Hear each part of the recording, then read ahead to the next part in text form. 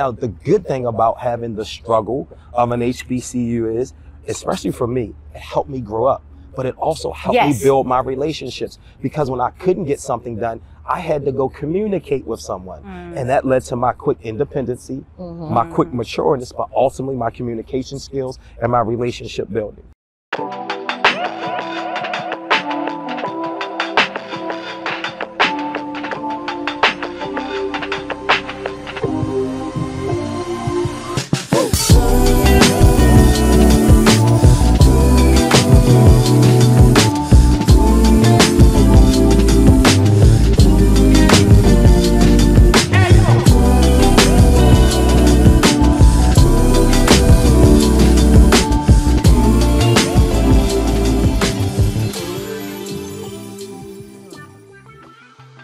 All right, Nika, Ray, and Donovan, thank you for doing some truthing with Randy B.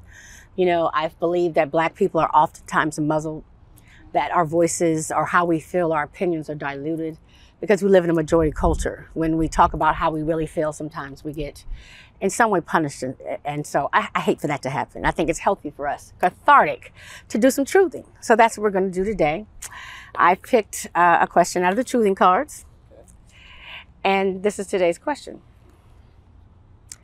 Do you think that HBCUs have the same importance and value currently as they've had in prior eras?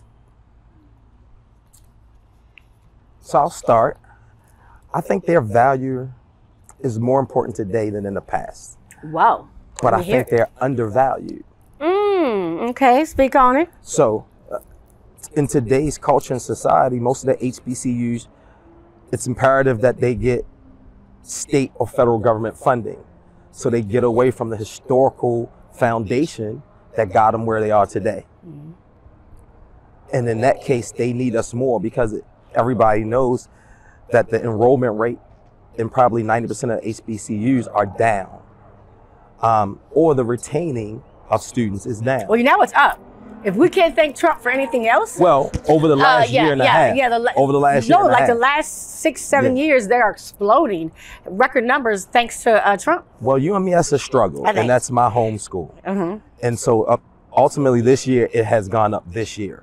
But the HBCUs really need to get back to the foundations of Black people and Black organizations that got them to where they are. So that's just my But you think they're needed more today? Would you agree, Donovan, that they're needed more today than they were decades ago? I agree that they're needed more now today. But why? And the reason why is because I see more students who, you know, working in K-12 education, I see more students who don't know who they are. They don't know where they came from. I know when I went to HBCU in the 90s, you know, my mom and dad had instilled in me, you know, my Blackness, who I was, who I can be, where I come from. And so I think that that's one of the real reasons why we need them, but also the value of it. For a long time, a number of Black people were not introducing and pushing their students to go to HBCUs. And now some of it is, oh, it's the popular thing. It's on TikTok. It's on, oh, I want to be vice president. Mom. We have a vice president that went to an HBCU. So some of it is for that clout, you know, but there's real work that is done out of HBCUs. I think that it's more popular now than back when we were going to school, because a lot of students, Black students, want to see more of them in the different sectors of the business world, in the educational world, in the gaming world. They want to see more of themselves. So I think that's why, you know, Black students want to go to an HBCU, because they're now seeing the value of themselves. And now they're also seeing that they want to, this is where I can find my appreciation in myself, is through going to an HBCU. And do you think it's fear too? I mean, after, you know, when we saw George Floyd being murdered, and of course we've seen a lot of murders before then. George Floyd was the most popular, not most known, I shouldn't say popular. Do you think that there's a fear? Because I know for me, when I was sending my sons to college, I had to think very carefully, where do I feel where I can sleep at night knowing that my 2 Black boys are in a town that's away from me? Yes. Absolutely. I think there's a big fear with where the country is today and dealing with that. So ultimately, as parents, we want to feel comfortable where our kids are, but also the kids want to go somewhere where people look like them. and they have that comfort of being around people that look like them. So I agree with you 100%. It's a matter of comfort for parents and the students, definitely. And for a lot of students who've been through the American education system, they constantly have seen more white teachers. They probably encountered more white teachers than they have black. And then you go to a HBCU and you're like, wow, I got this teacher's black and that professor's black. So it also helps you attain your goal, because if I got an engineering professor who's black and, you know, maybe they came from a area like mine, disenfranchised, and they can tell me their story and connect with me, they can teach me differently, you know, more culturally responsive. So I think the value also goes back to that. I think, well, let's go back to when my son, when Trump was in office, my son, he swore me down. He's like, I'm not going to an HBCU. I'm going to a PWI. He plays tennis. So that was one of the reasons why, you know, black colleges normally don't perform well in tennis, except for FAMU when they did have a tennis team. However, with the climate that was going, you know, the violence that was going on with black men at the time, he started to change his perception and like, nah, I think I need to go to a HBCU because I'll be more protected. And I'm thankful that he made that decision, because I became scared myself. I was like, no, I need you to go to a school where you're being nurtured, where you're safe, where I know when I lay my head down. Safe, yeah. Exactly. You know, you're not being, you know, set up somewhere in the woods. You know? Do you remember, it was because our sons went to Hampton about the same time. Right. There was like 2 occasions where it was either one at Harvard and one at Yale, where black students were harassed in the study center. Like, why are you here? We need to see do you belong here? And you know, that feeling of always having to justify your existence, right? To me is almost like a violent act where I feel like I have to tell people, no, I deserve to be here. Right. Right. Yeah, but let me ask you this. We're saying that they're more relevant, but have our HBCUs, and I know that we love our HBCUs. We talked about that before. You're not Tuskegee, you know, all the love. But have we prepared ourselves? I mean, have we moved on? Have we grown? Are we still kind of stuck in some old traditions and old ways? You mean as the HBCU? Yeah, as the HBCUs. The system of the HBCU. Yes, like we want them, but have they met the times? Absolutely, No. they're still in the past. Yeah, we're still stuck. They're still in the past. The kids still got to go to the financial aid line. Okay, they're not doing it online. They still go to the financial aid pay. We're still having dorm problems and water problems. Okay, listen, protesting. I still paid my son's thing with the money order. I didn't even know where to get a money order back in the day. Because they don't take a credit card. They don't take credit cards. And I'm like, come on now. So I was like, but what? Okay. So first of all, we're agreeing that no, we have not progressed. Absolutely. Right? Right. Why? Because we have old people in those positions. Well, she said it. You said it. Let's not hold back. Let's do some truthing. Like, you got to be real about it. And when you bring it to their attention, well, that's the way we've been doing it. And that's the problem. I always tell people the worst reasoning for doing anything is that's the way we've always done it. That is the worst reason to say why you're doing something. I would say in addition to old people, there's old systems. So it could be a young person there, but whoever's in charge of the system and the decision makings of the system does not want to change the system to accommodate the innovative thinkers that we have. Why don't they want to change it? I'm not sure about that. Some of it is that's not what they're used to doing, and it would cause them to have to grow and change and learn something new. See, I'm going to say power. I'm going to say one thing that makes me sad about our black organizations is we as a people so rarely get in positions of power. And that when we get it, we almost don't want to share it. We don't want to be uncomfortable with it. We will, you know, if we are that person who was running the financial aid and been doing it that way since forever, it would make us vulnerable if we then said, no, we have to move to a faster system, a more efficient system. You make a good point, though, about power, right? And so the HBCU is almost like a mom or dad. It's the parent of the children. Yeah. Yes. For us as parents of young adults, we know that the way we parented our kids yesterday, we can't do the same for them as young adults. We have to change. Lord knows I tried. Yes. I tried to say some of the things my mama and daddy said, and they look at me like this. It does not work. That because I said so doesn't work. It don't work the same. You have to give reasons. But we realize that, right? The institution at the universities have not realized that. They don't want to change. They don't. We have young people that do things differently than we did it, than they did it. Again, I think you made a great point. We do have new majors and new schools, but the way about doing business has not changed. Yeah, I have an 11th grader, and you know, I've always taught my children, my two daughters, you're going to a HBCU, no question, hands down, don't even play with me. And you know, my youngest is hell-bent on everything that comes in the mail. Look, Mom, USC is looking at me. Look, Mom, this is, so she really wants to go to a PWI. I am not comfortable with that because I don't know how to maneuver that system and how to support her through that. But I'm also concerned what you guys said about the safety. But then she wants to do some like bioengineering and computer stuff. They have those programs there. I can't find an HBCU that has both of what she wants. And so I don't know where we're going to land. Just pray for us.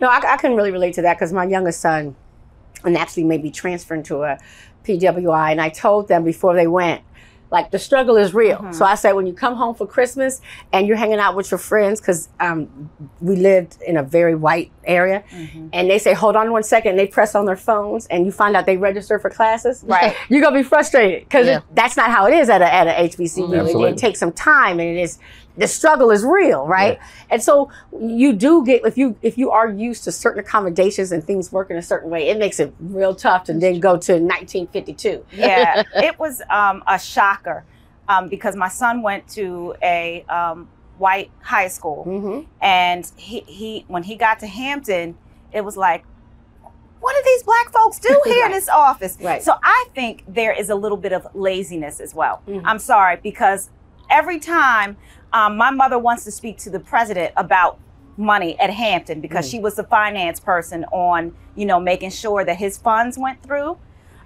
She would call the president's office and get them on the phone and tell them, hey, I'm trying to speak to such and such in the financial aid office. Guess what? They're not answering. What are they doing? Will not answer the phone. But guess what? I'm standing right there. They're not answering the phones. That's why I had to get my mother on the phone to get to the president to say, hey, they're not answering. And guess what? When they saw that number pop up in financial aid, guess what? They would answer that phone because it was coming from the president's But I think office. that comes from HBCUs used to be a grow your own type of institution where, you know, for example, you know, being from Howard University, our last president, President Frederick, we called him a son of Howard. He went through the process. He understood, you know, and so now we have a large number of leaders of HBCUs who they come, they see what the other people see, the TikTok and the video, but they don't really get our culture and understand why we do what we do. And then they make changes that can be detrimental to the culture and the history of the HBCU. But one of the things you just said, he's the son of Howard, right? So he's a graduate of an HBCU. The other issue is most of the administrators are not graduates of HBCUs. They're graduates of PWI. And it's a very distinct, real culture. And if you don't get it, you don't get it. And so when these folks come in, they don't understand the changes that need to be made. They just don't. Now, the good thing about having the struggle of an HBCU is, especially for me, it helped me grow up. But it also helped me build my relationships, because when I couldn't get something done, I had to go communicate with someone. And that led to my quick independency, my quick matureness, but ultimately my communication skills and my relationship building. And so when we send our children or other kids to HBCUs, we know the realization of it being a struggle to do whatever. But I am appreciative of that struggle, just like we're all graduates of HBCUs. Brag about it, And guess what? It makes us so much stronger. It does. It prepares us for this world. Without UMES or Morgan State, I have no clue where I would be. Same. And again, but at the same time, I do want us to progress. Yes, we need to progress. Absolutely. And I'm, because I think there's a couple reasons that we don't. I think another reason is because, you know, a lot of our schools are on land grants. I mean, I don't know what the stat is, but it's something like 85% of our schools are in Wi-Fi deserts, like where they were placed, because we were given the worst, right? We were given these schools in the worst places, but that also does limit the number of people who will come and work there, right? Because for someone to come and work at Tuskegee University, for instance, you have to live in Tuskegee, Alabama, most likely. And if I am a Harvard graduate or whatever, or even if I was, you know, went through Tuskegee and then all HBCUs, that's a major sacrifice to live in a town that does not even have a Walmart right now. Yeah. Right? Yeah. That's serious. And that's a level of dedication. So are you getting the people who are ready to push it forward and who are excited about that? Yeah. You know, sometimes. As you talk about innovation of our HBCUs, one of the things I've been on since about 2016 is, you know, I don't think they're using their campuses to the full potential. For example, you have your PWIs and your HSIs, your Hispanic Serving Institutions, and they do like online classes. They were doing this before the pandemic. Yes. It took the pandemic for us to even attempt online. Yes. And we returned back to in-person because a large number of our faculty at HBCUs are, you know, older, and they were not comfortable with the software and the maneuvers, and they got away from it. But these other institutions are keeping both, you know, and so they're making money without having to have space in dorms, you know, but we still hanging on that we got to have them in person because that's what the professors want. You just said something powerful though. I don't like, because you said they're thinking about double ways they can make money. Because HBCUs are like our hearts. Like it's not about money. I think that we're there for such different reasons. It's a institution of love. It's our family. And so maybe we don't push as hard because you push hard when something's about money, right? When you're thinking, you're innovating when you're like, I got to make some money. I always tell people it was the difference of when I was working for private industry versus government. When the drive is money, it's different. Right. And so I also wonder if that slows us down. I never thought of that before, but I just wonder if that's one of the reasons why we just kind of like, we just love it. We're just here. We're not really so much thinking about how do we progress and get better, better, and better. We need to. Yes, Lord. Yeah. We need to. It's imperative. And we have need to. presidents in these positions so that they can get us. I think Frederick, our president at Howard, I think he does a good job of doing that. He just started, right? Yes. Well, No, he he's just been there. retired. Yeah, he just He just retired. You have a new We person. have a new president who started in September. Yeah. Okay. I think he did a wonderful job in progressing us just a tad bit more. So Is shout the out to new him. president a graduate of a HBCU? No, he is not. That's a problem.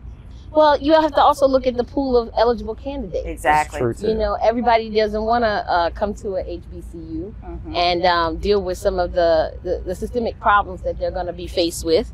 And HBCU alumni, you know, they don't play. You know, and at a PWI, you may not have them at that level. Well, what do you think when you say they don't play? What do you think about Deion Sanders? And he worked for HBCU, and he kind of has complained about it, and people have become defensive.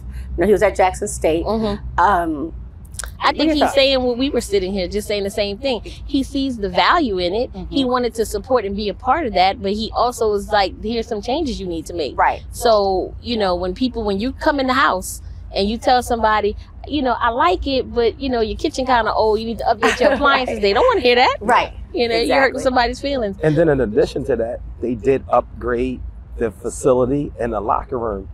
But he was also saying that integrity played a role in him leaving as well, because from what he said, they promised him something or some additional changes and some of the proceeds from the ticket sales, which being Deion Sanders, he brought people out to see. Certainly did. And once they reneged on what he said they promised on, that's a breach of contract. Right. And so financially, regardless of how much money he has, or we think he has, he still has to support his family. He's owed a salary for doing a job. And so if they breach that contract, the level of respect and integrity goes out the window. So he was like, I'm gone. You know, and that's just based on what he said. So ultimately, is it great to have people like Deion come back to HBCUs? Absolutely. No, we need. We It's not even great. We need. I was so, you don't understand when he came, because I said, what if one day our black players played for an HBCU, and because that's where the money comes from. Yeah. If you look at all the major schools, it's the football and basketball teams that pays for crew, that pays for research. I mean, that is the bread and butter of organizations. I said, so if we were to take that and our kids started coming to our schools, then we could, you know, improve everything. But look at Bethune-Cookman with Ed Reed. Right. Yeah. And I don't know if y'all saw the pictures and the videos of the practice field that they were on. It was a sand lot. Yes. It was a sand lot. And they were not willing. I mean, that's Ed Reed, a Hall of Famer. Right. Who's going to bring people to your stadium and bring kids that are interested in football to that university and give them that pipeline and that tangible connection with NFL players. And they were not willing to make the changes that he needed them to make. Not willing to make the changes, and also angry that Ed Reed and Dion spoke openly about the issues, which is another thing that I think exists in our community. You don't talk about, you don't tell your business outside the house now. Stays in the house. But I'm glad they did. It needed to happen on that celebrity level because they're not going to listen to us. No, they're not. Regular voices. It's good that these celebrities are now bringing that attention. And I think, you know, the numbers went up a little bit in attendance as far as these athletes are concerned. So I think it was a good thing. Yeah. That, in the long run, yes. That they, you know, spoke out. I say, hey, continue to bring those celebrities in. Let them. And Jackson State attendance is still up now. Yep. Yeah. It is still up. Yeah. But I hope that they will make the changes because people are livid because they put voice to it, and that is something within our community that that is a strict thing. You do not talk about what's happening within the house, particularly in mixed company. So because they have the media involved, everybody now knows the issues, and it's a big deal. We talk about those issues amongst ourselves. Yes. But, you know, we don't take But how do you fix them if you don't talk about it? Well, the other thing is that probably is that underlying question. When there's an increase in profit, where's that money going? Yeah, and people need to ask. People that should be transparent to the alumnus, you know, and the people of the university. We have an increase of profit. What are we going to do with that profit? How are we going to help the university with that increased profit? Yeah, you gonna fix that? I know, because like the Commodores went to Tuskegee, and he had given a bunch of money. I heard, but he wanted it used for like the music center, and they didn't use it for that. Exactly. You know, I learned that you cannot tell these colleges what you want to use the money for, like specifically. That's what I learned. You mean HBCUs? Yes. Because white colleges they do all the time. I'm sorry. Yes. At PWIs, right. You tell them where you want your money to go, and it happens. And that's where it goes. But again, if they're receiving donation, I think they should listen to the voices of the people giving them the donation. Right. Well, you have no choice. If I'm gonna give you my $5 million, I'm gonna tell I want to see where my $5 million. Yeah, the Randi B school or whatever. That's what I want to see. I give you $5 million. Look. The way if I give you 500, I want. You know what I mean? Yeah. Like, come on now. I want $40 over here. Yeah, $20 over exactly. there. I wonder what the problem is. So when I was a alumni president for one of our organizations, it's basically like they don't want one side to get more than the other. So for example, what if we were the pharmacy alumni club and we raised all this money and only pharmacy got scholarships like that, but the other majors, the business majors, don't have those same opportunities. So they're trying to spread the wealth across the campus where it's needed. And so, you know, what I say is maybe you have to do your own thing and keep your scholarship outside of the institution and give it to the students that you deem it. But we can't progress that. But you know what? Now that you say scholarships, why do we give so little? You know, our giving back at schools is low. Yes. And I don't know anyone who loves their schools more than HBCU graduates. I think it's the idea of not knowing where your money's going to go. That transparency is not there. Right. I think that most people that graduate from HBCUs have no problem giving back. I know all of us being in Greek organizations, our organizations give back to the school. You know, my chapter gives back to UMES and through our endowment fund. I'm sure your chapters give back. Right. And we have a say in where that money goes to a certain degree. As alumnus, most of them just don't know where that money's going to go, or they don't see any progression, as we talked about earlier. You know, with all these schools having issues with the dorms and facilities, and, you know, everybody in our immediate circle, just our circle, we know it giving back. So we assume that it's a whole bunch of other circles that are giving back. They're not. But where's the money going? But also, I don't think that we fundraise well. I mean, I don't, it's not an aggressive effort to me to get money back. Not just fundraise well, working at a PWI and attending one thing they do there is they kind of train the current students so that when they graduate, they know the expectation. And when I was at an HBCU as an undergraduate, nobody taught me, like, when you're done, you should be putting aside $20 for this, that, and the third, and give back. Real. So what I see from I also went to George Washington University, and there's a little student that calls me every semester till they graduate, and they say, hey, I'm in the school that you were in, and I'm majoring in what you majored in. Right. And if you could give back this amount, this is our goal for the year. And I say, I can't give that. They'll say, they get all the way down to $5. They will take that $5. They will take that $5. But see, the HBCU, we need $1,500 we need it by Friday. And if you don't have it, they be like, well, that's good. You know, they gotta kind of do like church did. You know, we just need the building fund to continue to grow so we can pay off the mortgage. That's the problem. You get that building fund. We get it though. The pastor gonna take your $5. They gonna take your same building. There you go. So 50 your building fund. So we started out with saying we've all agreed that HBCUs are still very needed, very relevant now. Absolutely. Just as they were more so, as you're saying. Some of you said more so. Mm-hmm. Just give me one reason why we wrap this up. Why? Why is it so needed? Why is it more relevant? Because we've said the problems. Why do people need to consider HBCUs? Because no one else is going to expose you to yourself like an HBCU. I'll say because Black Lives Matter and our future is at stake. So there has to be a place for our children so they can do better, be better, live better. That part. I think the level of comfort, they're a necessity because it's nothing wrong with kids wanting to be around kids that look like them.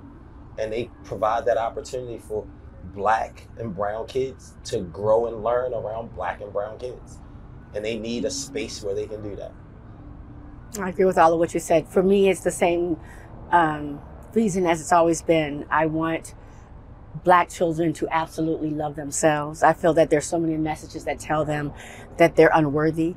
And there's something magical that happens that we all experience when you're on a campus that everybody looks at you and sees possibility. Absolutely. Yeah. Well, I appreciate you all for truthing with me today as we talk about these HBCUs. And, you know, I pray for all of them for us to elevate to the demands. There's a high demand for them these days. Yes. So thank you very much. Thank you. Thank you. Appreciate it. Thank you.